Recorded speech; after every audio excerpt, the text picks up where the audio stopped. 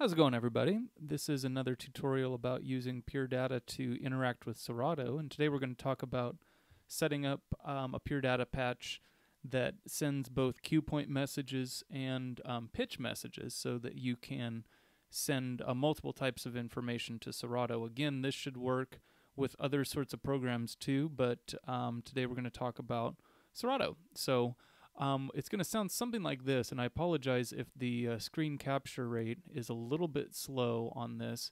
This is a video file, but I'm not going to be using the output window because I've got too many programs running and the frame rate is choppy. But anyway, so I'll be triggering the same cue point while kind of changing the pitch here. So take a look here.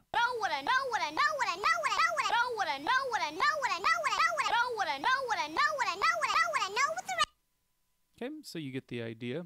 And this is something that has a lot of applications. So if you have a sample where someone is playing an instrument, perhaps, you could basically use one cue point to play a lot of different things musically. So first thing I wanted to talk about was this discovery I made over Christmas that Serato actually has a 100% pitch bend range. Excuse me.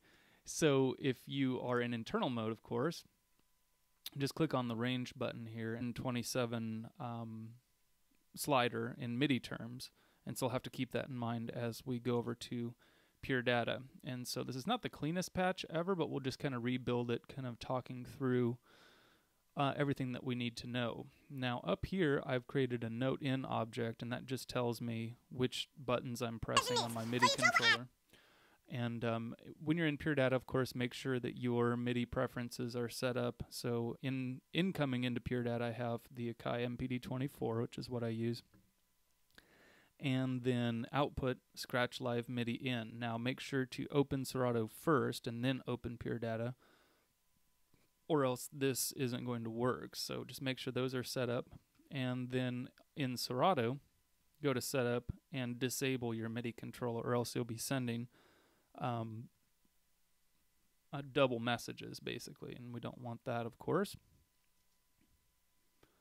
So you can you can filter the messages that are coming into Pure Data by adding a creation note in. So the way that MIDI works in Pure Data and elsewhere is that it sends both one message that has velocity and then a second message when you release the key that has 0 velocity. And strip note just makes sure that the first message that does have velocity gets through, and it filters out the second message, and that way you're not hitting the cue point twice when you're in Serato.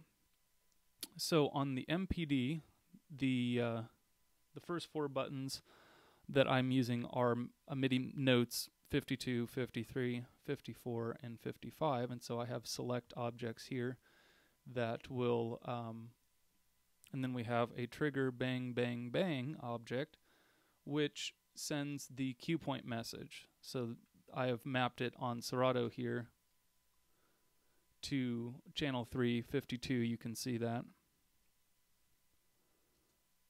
And that's what's happening here. So on the note out object, note 52, velocity of 127, and then channel 3. So all 4 pads will be triggering the same cue point. So whether it's the first pad, the second pad, the third pad, or the fourth pad, they're all triggering the same cue point. However, we're going to be triggering different control messages, which is this pitch slider here. So I've MIDI mapped the pitch slider to continuous control number 1 on channel 3, as you can see. And then we have some control out messages here, each depending on which pad is pressed. So when the first pad is pressed, note 52, it sends to the middle of the slider, which is value 64 over here. And then this is the continuous control number, and then the MIDI channel.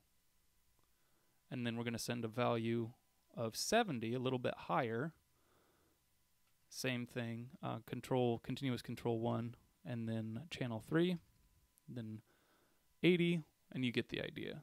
So this plays the normal pitch. Oh, make sure that this pitch lock is off, of course. So that's with no pitch adjustment. Now watch the pitch slider over here. A little higher. A little higher. A little higher.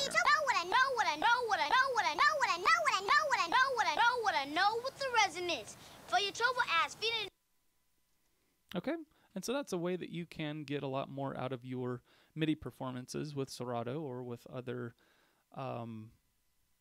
programs by just making kind of super buttons and super knobs. If you have any questions about this, I'm a little bit new to explaining pure data, so please let me know. And if you would like this patch, actually hit subscribe and send me a message, and I would be happy to pass it along. So I hope this has been helpful for you, and we'll see you next time.